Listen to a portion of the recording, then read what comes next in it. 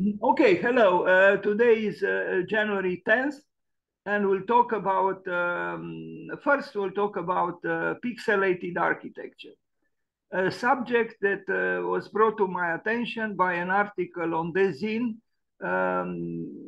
Design or magazine, or I don't know how to call it. And it's truly a vast subject. And, I continuously discover new works that belong to what is called pixelated architecture. And of course, the pixels are part of our culture, of our visual culture, of our, modus vivendi almost. So how would a pixelated architecture be? This would be, the question I ask in this presentation. Now, I start with this work. Of course, Big could not be absent because actually Bjarke Ingels is the pixel man par excellence almost. I mean, he loved, as you know, as a child, he loved to play with Lego and, those kind of manipulations with the Lego pieces are very close to what we might call pixelated architecture. So B completes Quito's tallest building with pixelated facade. A facade of cascading balconies defines the residential icon skyscraper near La Carolina Park in Quito, in Ecuador, which is Danish architects to a Big's first completed project in South America. And this is the building. And we see the pixelation. And you wonder, why did he make it in this way? And I think it's a quality that Bjarke Ingels has, that he has a system, but it is a system which does not reject the spiral. And thus a dynamic quality derives from the spiralic movement. Like here, what we see in the foreground is just a part of the building, but this part of the building creates that turmoiled part, so to speak, and the effect is, enticing in a way. If you compare the building by Big with the building next door, the one on the right, we see a change in attitude. It seems we are not happy any longer with an architecture that is quietly rectangular, although it has to be said, there was often a very important architecture built in this way. We cannot dismiss, the right angle. It exists and it has nobility, and some great buildings were built in that way. But today, in the vortex of the maybe the digital realities of our time, the virtual world, parametry, scripting and programming, the avalanche of news, and the connection simultaneous with everybody in the world creates some kind of a, all this networking, this maddening networking, after all, creates maybe a need for an architecture that is less static, less placid, and more dynamic, and more like a vortex, and like a torrent. An architecture that is turbulent, because we are talking about turbulence. And it's not an accident that Mark Wigley, when he was dean at Columbia University in New York, he was so for about 15 years. At one point, he published, manifesto, a turbulence manifesto, where he invited students in architecture and architects to think and act and work in turbulent ways. Now, why would the dean of a very important architecture school promote turbulence? Even an architecture apparently, moved by a tornado. I'm not really saying, because in the system that Bjarke Ingels uses, there is movement, there is a twisting, but it's not really a tornado. But the desire to problematize the placidity of the geometry on the building on the right exists, and it's obvious. So, of course, the architect goes through some troubles to create these changes, these dynamic changes in the physiognomy of the building. But with the technology that we have, I guess if you have, people in the office who are very fluent with the latest technologies, they can do this very easily. I imagine. I cannot do it. I mean, I can have the vision, but from the vision to make a feasible work like this, it's a distance.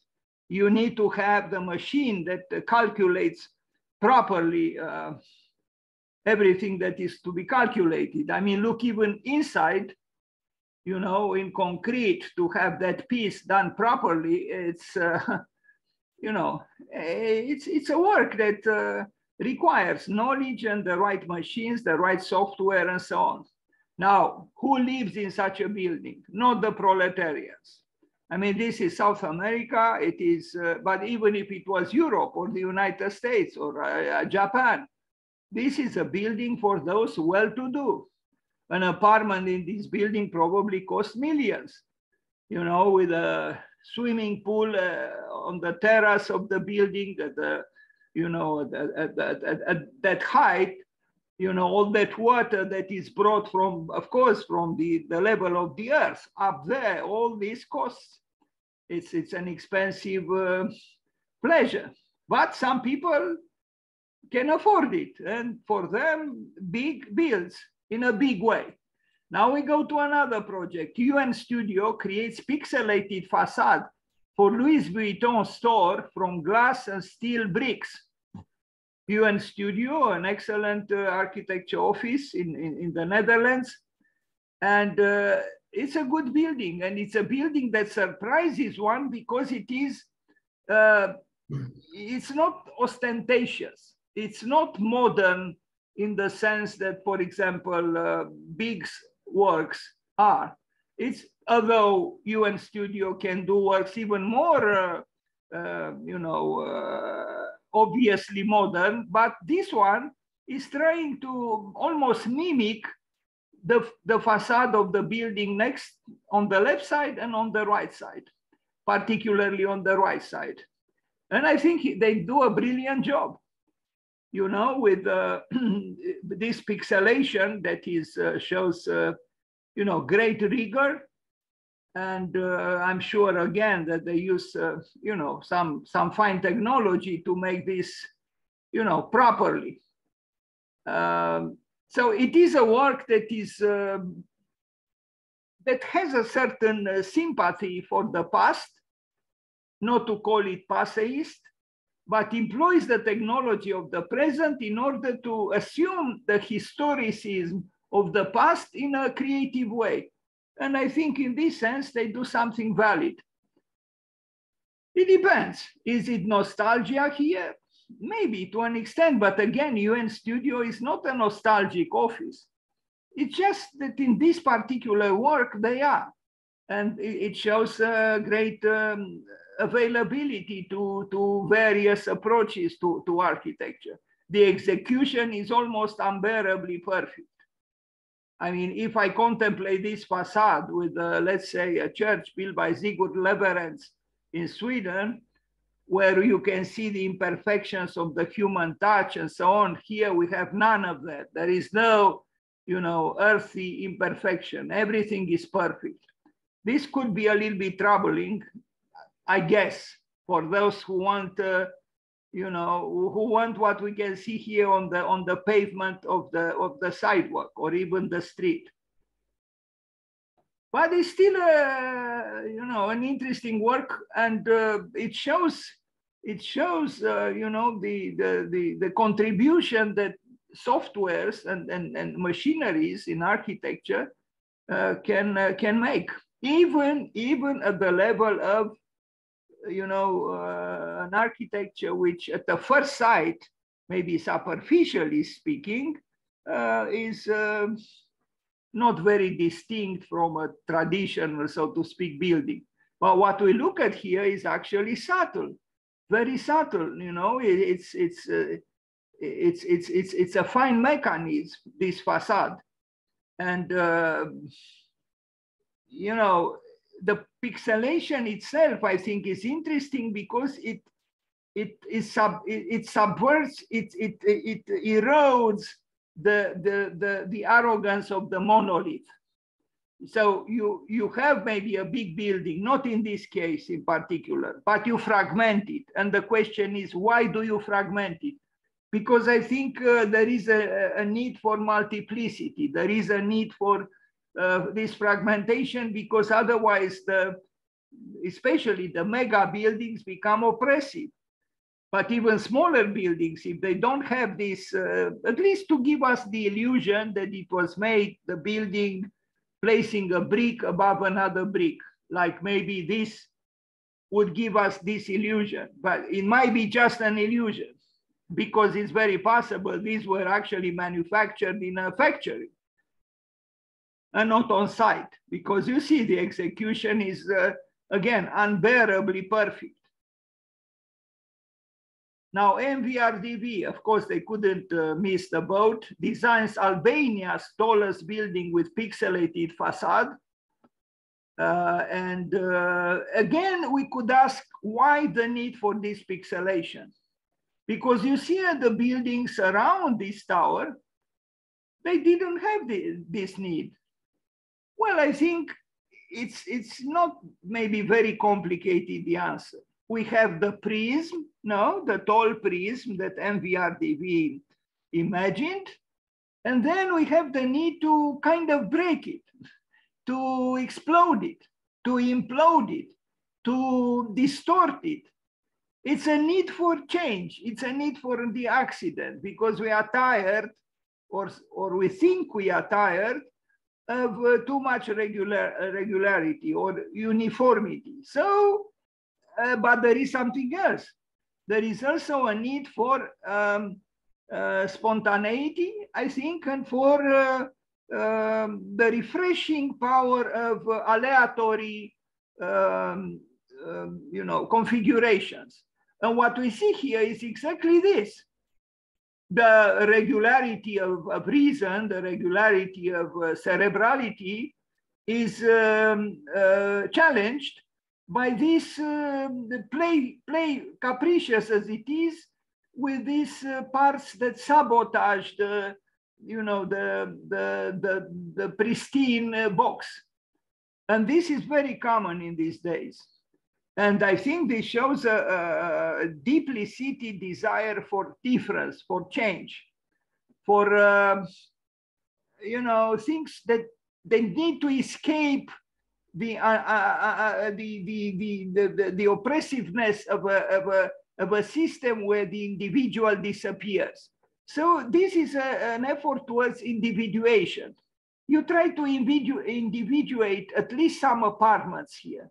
You know, you don't do it with all of them. These still remain undifferentiated, but as opposed to the building on the right, where they're all one, here at least we have some people who want to take off, so to speak, from the prism. But it's a generalized process now. Because of also the technologies that we have, we can manipulate a building in various ways, and we strive to arrive at some variety. We need variations, we need variety, we need accidents, we need differences, we need individuation. Now, big pixelated complex, peaks and valleys for Toronto, gains approval. I mean, is there any project by Big that doesn't get approvals? It's incredible. Now here we see something else. Besides pixelation and besides individuation, well, on one hand, we see unity.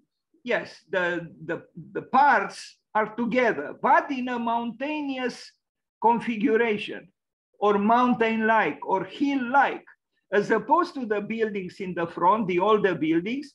The buildings proposed by big are well, they are big themselves, but they are tempted to evoke some kind of natural landscape, although it's made through architectural means, hill-like or mountain-like, mountainous-like, but it's still done through an agglomeration or a conglomeration of parts, of small parts that come together. And again, this is, big is not the only one that works in this way. There are other people, and we are going to see other examples. Again, this can be done because we have the technology to refine such a project and to make it rigorous and feasible. And, it was already done in Montreal in 1968. Moshe Safdie, when he built Habitat, or 1967. And it was done without the help of the technology we have. Now it is even easier, even if the vision maybe is not as powerful as the one had by Moshe Safdie. And yes, we know this, we climb with the green on the facade of our pixelated buildings because we need desperately ozone or oxygen. But I wonder if this is not, at least to an extent, a perversion, I mean, are we asking this vegetation what it feels to climb on the concrete of our buildings? No, we don't, because we don't believe you can talk with plants. But who knows? Maybe the plants are not so lacking in the respect of, having sensitivity. After all, as you know, it is said that if you sing to a flower, and if you place the flower properly at the window and towards sunlight, towards light, the flower begins to smile, so to speak. So maybe it's not so stupid, the plant, as we think it is.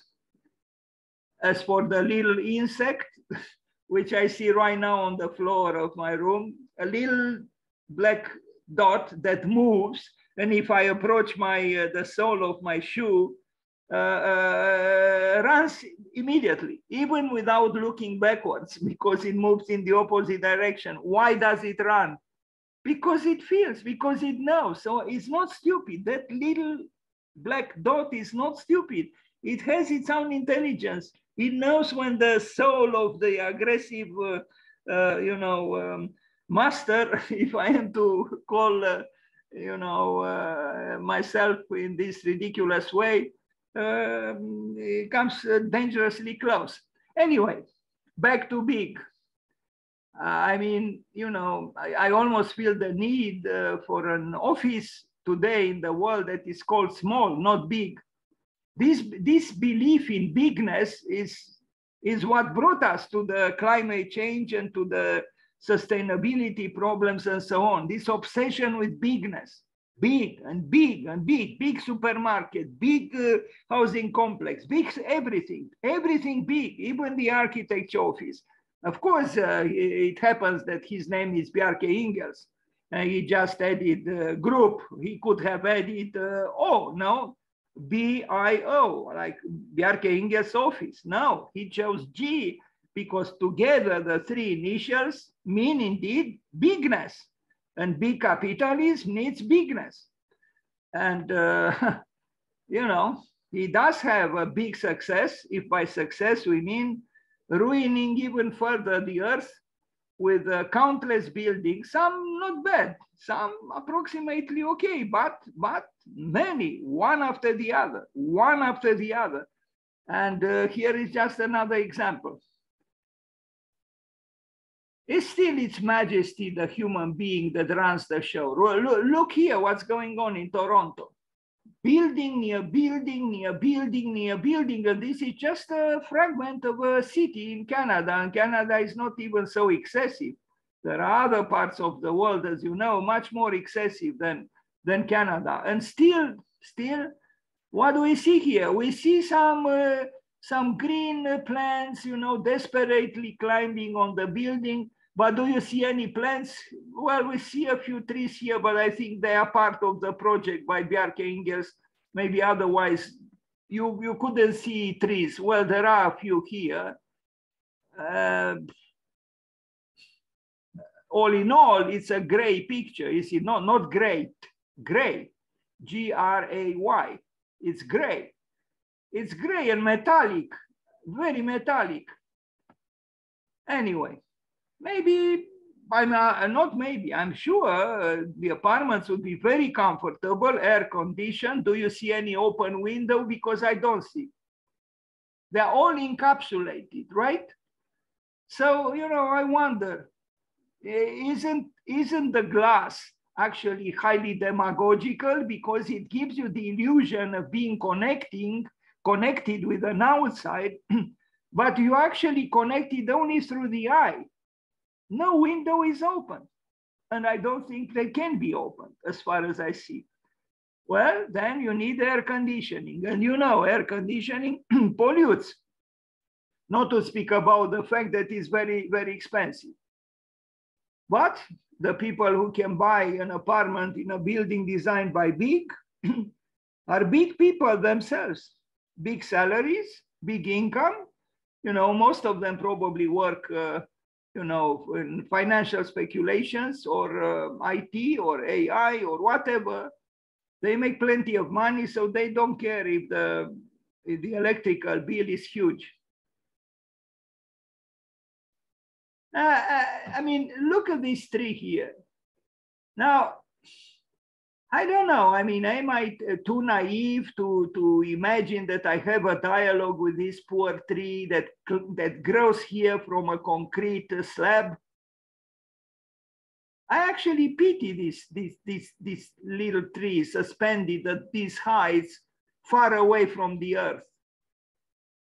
But is the human being thinking about this? And a French architect told me it is scientifically proven that the trees are just fine, you know, growing from a concrete slab. But I don't know. I don't know. If God wanted them to grow from a concrete slab, he could have done so, no? In his omnipotence, but he didn't. Anyway, now we come with these trees here, and they look rather exhausted, if you ask me. You know, between these two, you know, rather harsh, you know, rows of buildings. To me, it is obvious that the human being continues the assault on nature, and despite the big problems that we have. Otherwise, there is happiness, of course, the dog is happy, the child is happy, the parents are happy, they are young and beautiful and well-dressed, and no one works.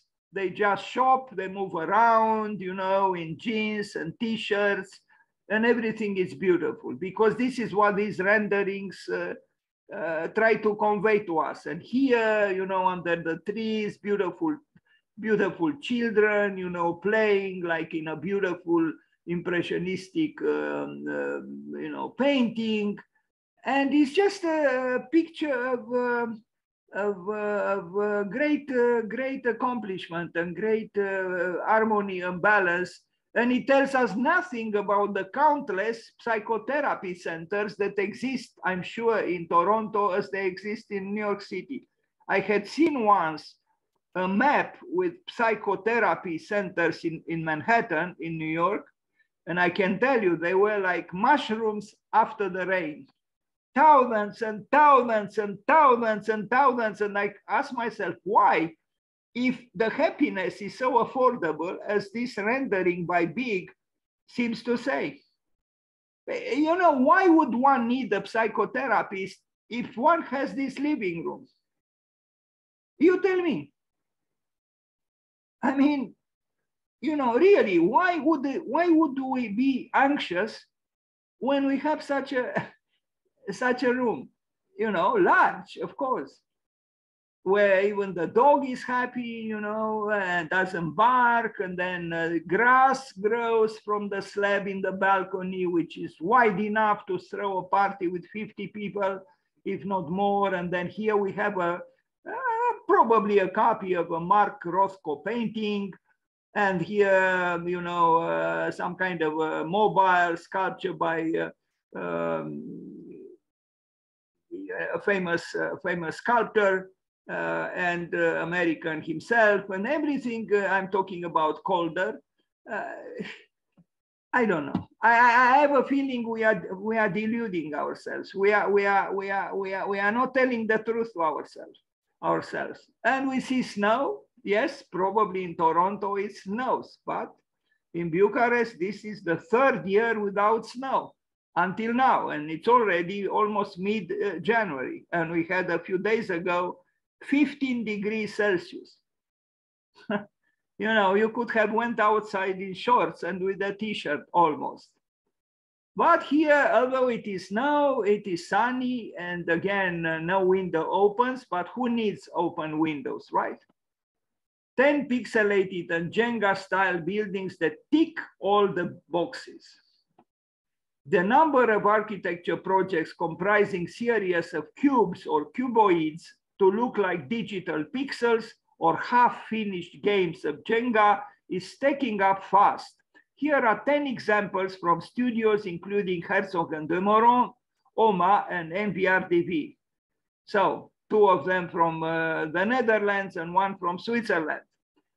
Now, this building in Bangkok by Ole Sheren, I'm not sure I pronounce well his name, this 77-story skyscraper is Thailand's tallest tower and features modular cute or cutaways, but it's not cute, it's cutaways spiraling around its facades. It was designed by Ole Sheren, nicknamed the Prince of Pixels. So let's read this again because this is important.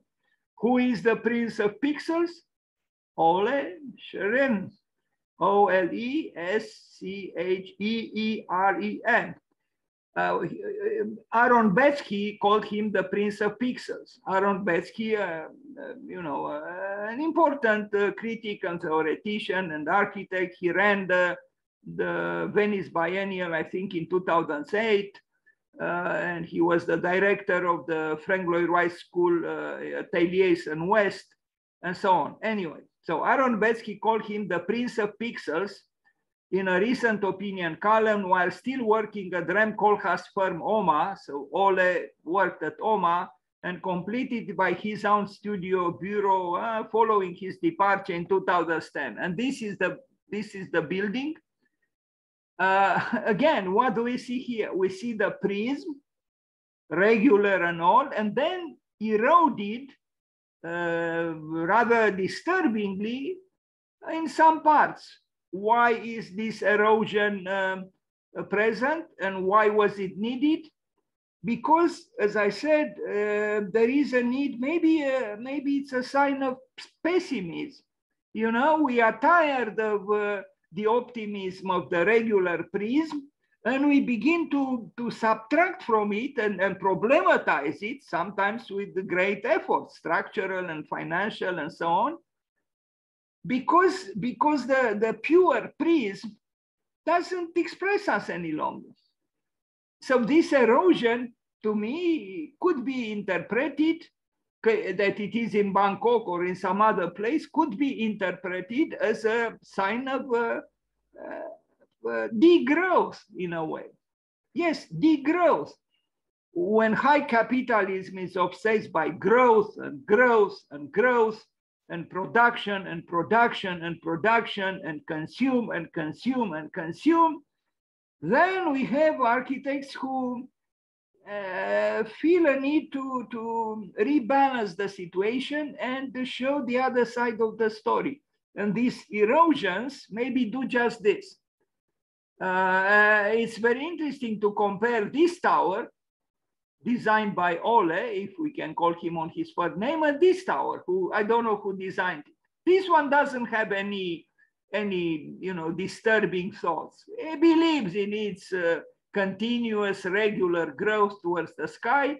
But this one by Ole is, you know, a little bit questioning, you know, and it looks a little bit disturbing, this questioning. It does, but just like in the case, you know, of a previous building that I showed, it's this tension between a gesture of negativity in a way, of denial, superimposed on the typical prism, typical, you know, geometrically self-satisfied box. That it is very tall or very wide, or is still a box, essentially. And again, no window opens. What does this mean? An immense effort, technological, to pump air into the building. Because otherwise in the summer you would melt down and in the winter you'll freeze. Now you tell me, is this sustainability? No, it's not. Not at all. But we keep building like this. And we still think that, like today, I read actually that a new glass was invented with water inside, like two panels of two panels of glass, and in between them a thin layer of water. And apparently the electrical bill is reduced by 25%. That it's something magical happens because of that water in between the two pieces of glass. You know, it's we continue to think that it is only through technology that we can solve the problems we have. It is true that through technology we created many of the problems we have, but I don't think we can solve the problems only through technology. I think we need a change in consciousness. We need to be a little more modest. We need to, it's true that there is a huge population on the earth. That is true also. But maybe some change in consciousness is needed more than in the kind of glass we use, or maybe both. But we still believe a lot in technology. We think technology will save us. But then we do have the technology, plenty of it, and quite powerful. But then why the myriad of centers of psychotherapy centers in Manhattan? Why the need for them if everything is so perfect?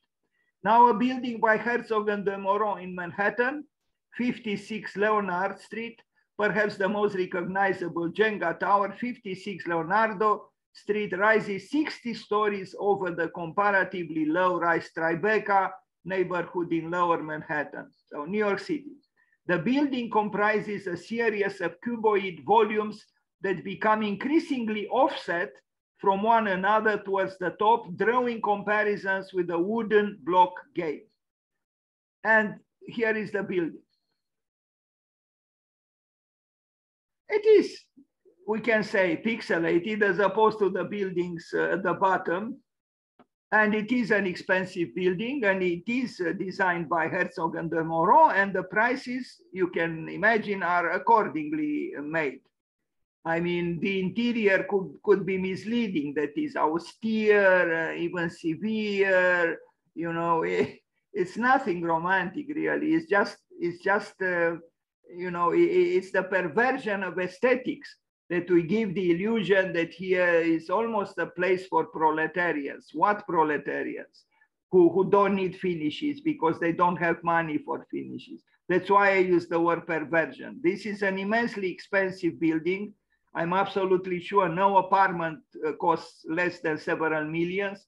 And the people who live here flirt with the idea that, you know, a certain brutalist part can, you know, engage them on the road of, you know, raw romanticism, but that is not at all the case.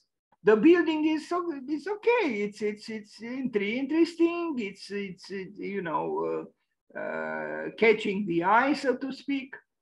But it's still an elitist building designed by elitist architects, and again, no window opens. Plenty of windows, but none opens. Why? Because they can. Because there is the diabolical machine which pumps air up into the building, and then comes Con Edison with the bills, the electrical bills, but no problem. Someone who can buy an apartment here can certainly pay for that electrical bill.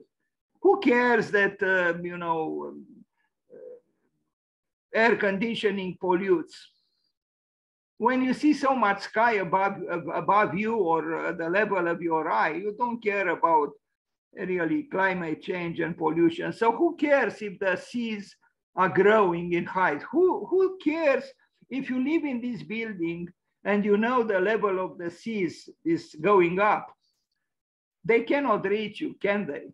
I mean, you live in this tower, maybe at the top. Who cares about what's happening at the bottom? MVRDV reveals renderings of mirrored crystal rock office block in Germany. Interesting, no? Interesting because again, is MVRDV, they are sabotaging the, the predictability of the rationalistic box. They break it too, we see here clearly, and we are going to see another even more alarmingly so-called, ingenious building by them. Why the need to wound the building? Because yes, the building is wounded. No, it's really wounded. It's shot through. It's shot through. And why? It's the same gesture of showing, in a way, a disbelief in our own times. Now, of course, in this rendering, the little boy looks astonished, totally seduced. And from this very moment, that child is destined by God and by his mother and by everything and everybody, including MVRDV, to become an architect. This seems to be the message. The child looks astonished at the latest creation at MVRDV, and the future is already traced. I will be an architect. MVRDV designs constructivist-inspired tower block for Moscow.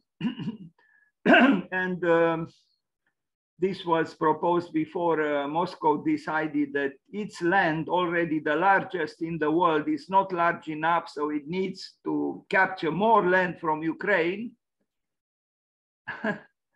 It's hard to believe, but that's how it is. You have the largest country in the world at your disposal with the biggest land, and you want more. This shows clearly that bigness is not sufficient.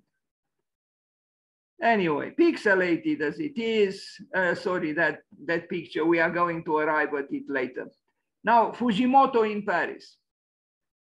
Fujimoto is an interesting architect, not totally above blame, but an interesting architect. And this is one of the earlier works he did near Louvre in Paris. So Japanese architect Su Fujimoto has created an installation in Parc Jardin des Tuileries composed of suspended metal cubes and plants for the FIAC art fair. I don't know what that FIAC is, but maybe it's not so difficult to imagine. So this is the installation made by Fujimoto, and it is literally, a pixelated installation. Maybe we hesitate to call it architecture, although he calls this a nomadic house, and we are going to read a little bit about it. It's almost like in a painting by Salvador Dali. In fact, you wonder, did he defy gravity? I mean, look at this. How could it be? This cube is flying or something? Well, we are going to read how he was able to realize this. And here we see the Louvre clearly, and I guess this is Rue Rivoli. Anyway, the Le Jardin des Tuileries, where André Lenotre, the great landscape architect, the great gardener of Louis Le Soleil, worked. I think we need more gardeners and more landscape designers and more, many more gardeners in the world than architects, I'm afraid, at this point, because we need nature. But let's read a little bit about this building. This, yeah, I guess we could call it building, Dalinian building. A void in the center represents the living area, with formal entrances at either side and lots of other access points if one doesn't mind lowering the head, said the statement from Fujimoto. The structure is intended to represent a nomadic house and serve partly as an architectural intervention and partly as a sculpture. This makes me remember what Brâncuș said. Brâncuș thought that architecture is an inhabitable sculpture. And with all due respect for Brâncuș and admiration, I don't think he quite understood the nature of architecture. It is true that architecture benefits from sculpturalness, but things are not so simple. It's more than an inhabitable sculpture, architecture. But this so-called nomadic house by Fujimoto is not a house in the common sense of the word. It's rather une machine à penser, not a machine à habiter. It's not for to live in, but to think in or to think of. So let's read. The floating masses of many small cubes create a new experience of space, a rhythm of flickering shadows and lights as being under the trees, said Fujimoto. Well, cubical trees, that is. The architecture forms one unified element whose balance and stability are carefully designed. The position of each cube and each tree participates to the overall stability, yet reaching a random-like feeling, bringing the whole architecture closer to nature. This aspect, random-like feeling, is important for Fujimoto and maybe should become important or could become important for us as well. Randomness. Because randomness is giving us at least the illusion that there is room for the unprogrammed, for the unwilled, you know, for things that escape our control. And I think there are positive attributes that can be related to this. Supported on a steel frame, the cubes are made from sheets of anodized aluminum that have been individually hand-cut to fit into place. And this is a generic and a schematic, a diagrammatic plan for one floor, one level. A small tower built from scaffolding nearby contains a projector from which images are shown onto the surfaces of the cubes on one side of the structure. This is another, you know, horizontal section through the installation. And now we arrive at something else in South Korea, a very interesting work. If I understood correctly, was about memorializing a past train, and it's an installation, a nostalgic set of sculptures in that place in South Korea, remind the younger generation of past passages. It was a train that connected to places in South Korea, and it was used by laborers and students and so on. But look what they did. It's like the wagon of a train, no? And the pixelation is like a metaphor for the passage of time, the disintegration of one's, you know, monolithic structures. But I think it's engaging, you know, visually as a kind of in-between architecture and sculpture. And there are two actually, and I think it's a good work. And you see here, you know, part of the sculpture there is a reading lady, like in a train, you know, and but the building or the installation evokes, you know, the shadow, the mental shadow of the you know, the past train.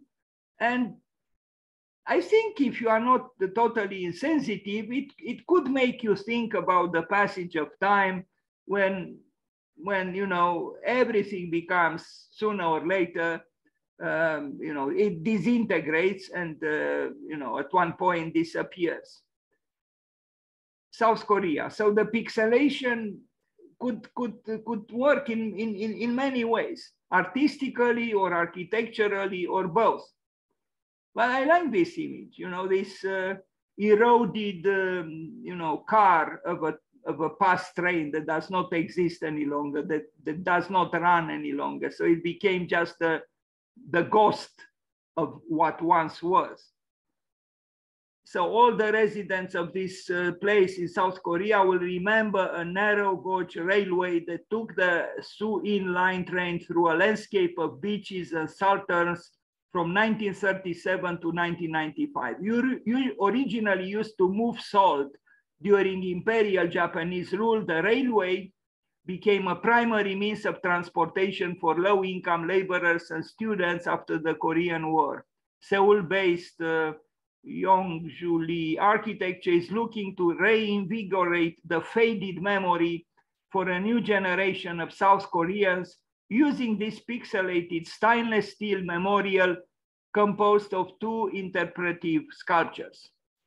They're called Dispersion 1 and Dispersion 2. And actually, I like the word dispersion because I think it connects with this fragmentation, this pixelation. So Dispersion 1 is an exterior restoration of the train that starts off pixelated and dematerialized, but then solidifies or vice versa, depending upon the viewer's angle. Dispersion 2, a second car that trails closely behind, reimagines the former train's interior. It features a seated woman's silhouette on one side, invoking an atmosphere of the past and allowing visitors of the memorial to join her. And these are the two dispersions, if I am to, if they call them so.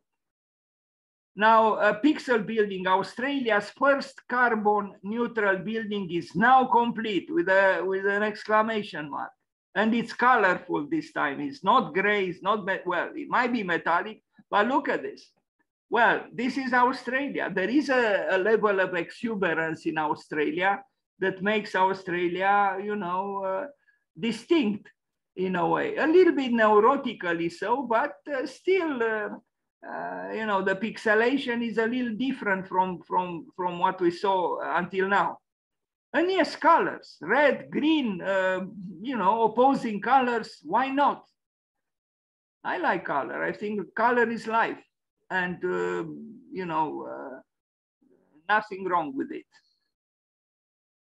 Australia, pixelations, exuberant pixelation, more exuberant, perhaps mainly because of the color, but also the you know, a certain disordered exuberance. Maybe this is the definition of exuberance, you know, to be disordered or to provoke disorder if it is very accentuated, if it is extreme. Now, Birmingham pixelated building, this is in Great Britain. Here again, we have the same temptation to sabotage the prism, the simple, simplistic reading of the building, and to, yes, to fragment it. Kind of like to create a pointillist painting, you know, the Impressionists began, and then the pointillists, Seurat, for example, in the 19th century, began to paint like this with little dots, you know, and create a whole with little dots. Here we have the whole, we have the building, and then we sabotage it in its monolithic certitude and fragment it. And I guess there is a need for something like this, because otherwise they would not have done it. Now here the pixelation is rather bidimensional as opposed to, you know, some previous examples. But it's still a work, I think, worth mentioning. Now, MVRDV again designs pixelated towers for Seoul. Now, here you are going to see a work that was actually criticized and vehemently and condemned, and they even apologized for it, and you'll understand why. Because they managed, and I don't think they were unaware of it when they did it. This is a clear echo of the World Trade Center bombing, no? I mean, it's impossible for me to think that they didn't know this. They did, and they probably. But again, you could ask yourself why the need to provoke this violence to those priests, to those two priests. Why? There must have been a reason for it.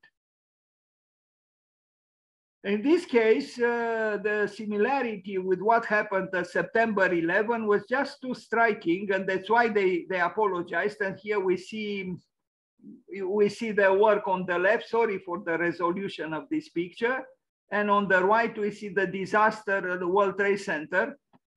Here we see another picture, the proposal by MVRDV in the name of Pixelated Architecture. And on the right, the drama of September 11th. Essentially, is about the same thing. But you could ask yourself, what made MVRDV make this proposal? Yes, they were criticized, and they apologized. But I think an interesting question is exactly the one I try to put forward.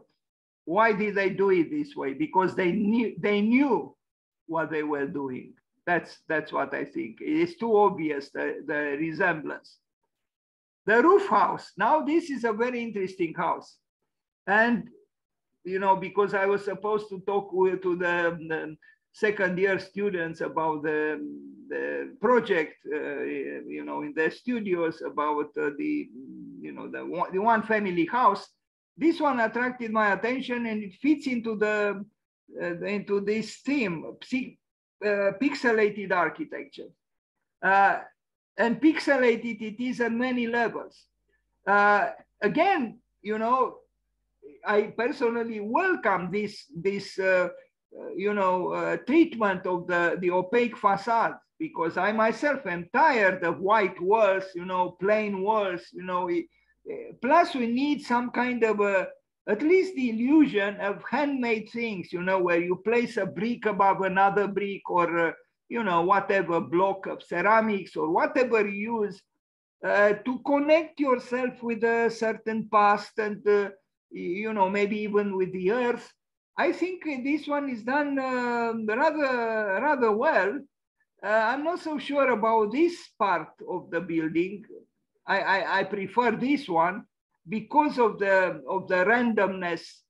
Well, there is structure, but there is also the ornament of randomness, or the randomness of ornament. While here, things are a little bit predictable and cold, for my taste at least.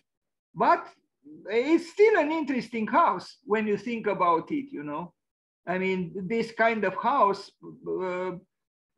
probably would not have imagined, you know, a while ago, and now it is, and it is even built. Now, of course, this kind of, you know, complexity was achieved brilliantly, you know, in Islamic architecture, you know, where you had stalactites and stalagmites, where you had the unbelievable complexities, geometric complexities, and where each part contributed to the whole. But this is a modern house, it's a modernistic statement and gesture, and it's both outside and inside. It's not a masterpiece, but I think it has interesting elements. And it should make one think about how to build in the present.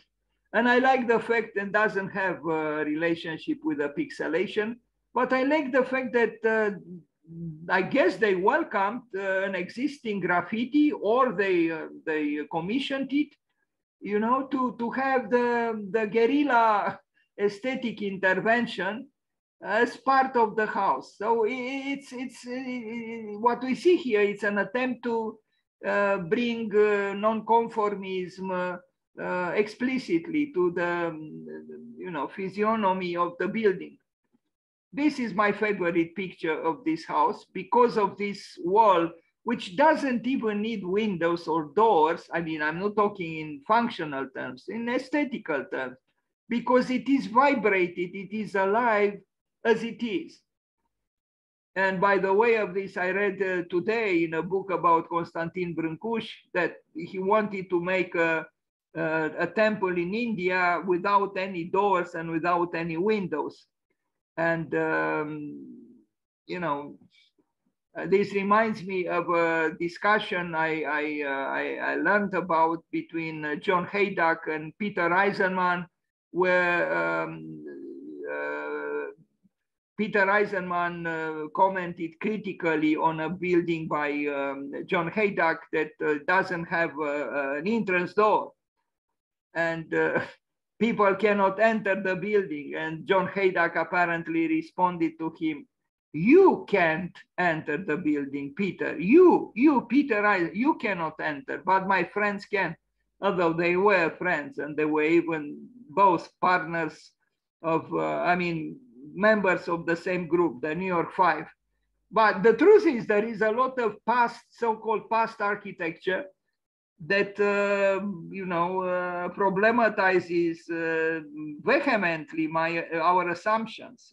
There are temples in Southeast Asia that cannot be accessed. Or what about the pyramids, the Egyptian pyramids? Yes, there might be an access, but it is hidden. There are no windows. Of course, it's a funeral architecture. But what I'm trying to say is not architecture has to be eaten up by our hungry consumer and used every square inch. Maybe we can contemplate an architecture which is not to be consumed, not to be possessed every single inch, and maybe not even accessed. What if we build a building that cannot be accessed, but a beautiful building, a building which is an homage to the gods that created life, whoever they are? Why can't we be like this? Why do we have to enter everything and everywhere? Why? Because Ernest Neuffer says so? Anyway, and now what is this? I don't even know how to read this. I mean, it's in English. Hangzhou waves boast mirrored office and hotel structures. The wording is probably translated from Chinese. Welcome to pixelated architecture, right? And pixelated it is, but rather in a almost predictable way. Influences from Bjarke Ingels. Pixelation is pixelation, a cascade of terraces, and it's not particularly special, but I included it in the presentation for some reason. Maybe because I thought the presentation was too short otherwise. And so let's stop for a moment here